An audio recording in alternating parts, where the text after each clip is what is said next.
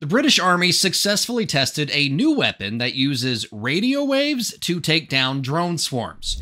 The Radio Frequency Directed Energy Weapon, or RFDEW, uses high-frequency energy to directly disrupt the electronic components inside drones, causing them to malfunction and crash. Unlike traditional jamming systems, which just interfere with the signal to the drone, RFDEW physically disables them.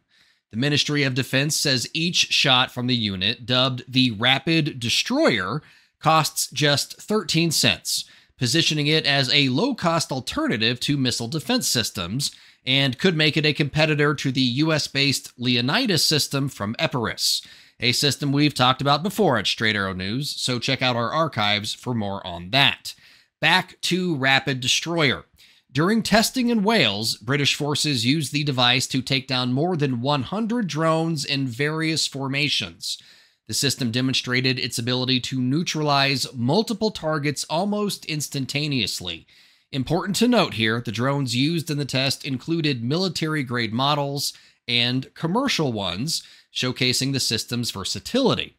Rapid Destroyer was developed by a UK-led team headed by Thales, a French defense contractor.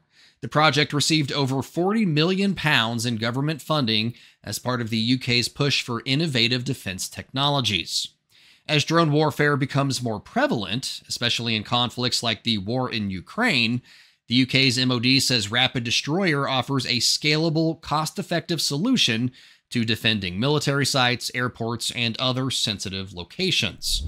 Rapid Destroyer certainly is not the first energy-based weapon to target drones, but its use of radio frequencies and ability to neutralize entire swarms does represent a significant advancement over some other solutions.